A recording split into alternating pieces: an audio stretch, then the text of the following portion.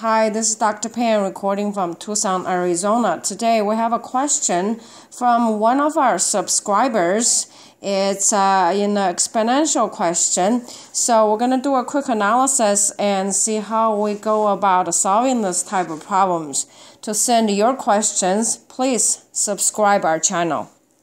The analysis looks something like this. So we're going to use natural log because log has a very specific powerful property in that when you take a natural log over both sides, when the exponent has a x variable in it, this variable can actually fall off in the front.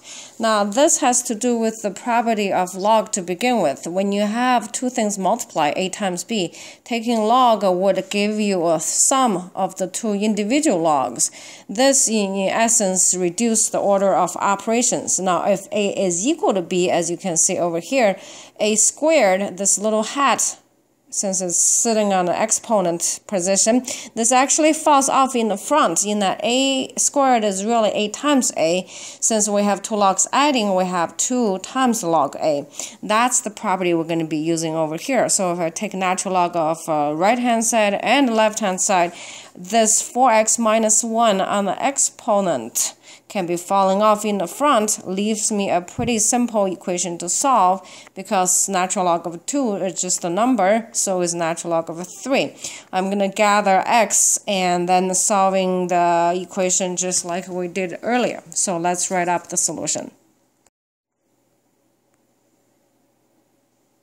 Alright, so here's the solution. I'm going to take a natural log on both sides. This exponential, as we discussed earlier, exponential term actually falls off in the front, giving me 4x plus 1 times natural log of 2. Same thing happens on the right hand side. 1 minus x, the hat position falls off in the front. I have a multiplication here. From here it's pretty easy. I'm going to gather all my terms that involves x, the variable, and then everything that does not involve x I'll put on the other side. And then I'm going to pull the x out basically and gather all the coefficients of x. This so that I can divide this thing over and isolate x variable.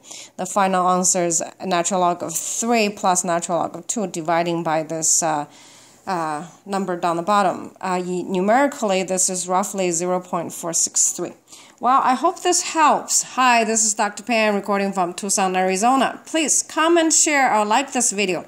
Together we can make math easy again. Have a confident day.